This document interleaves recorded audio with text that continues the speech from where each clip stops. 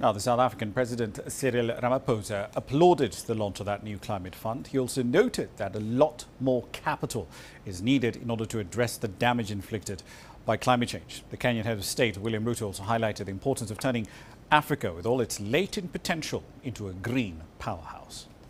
As South Africa, we applaud the landmark decision of COP28 to operationalize the new fund on loss and damage, and we also welcome the pledges that have already been made.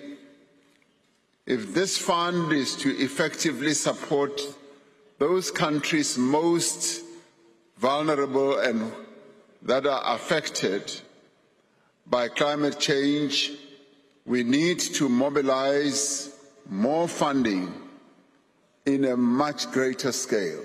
Turning Africa into a green powerhouse is not just essential for the continent, it is also vital for global industrialization, decarbonization. Going forward, clear, actionable roadmaps for implementations are required.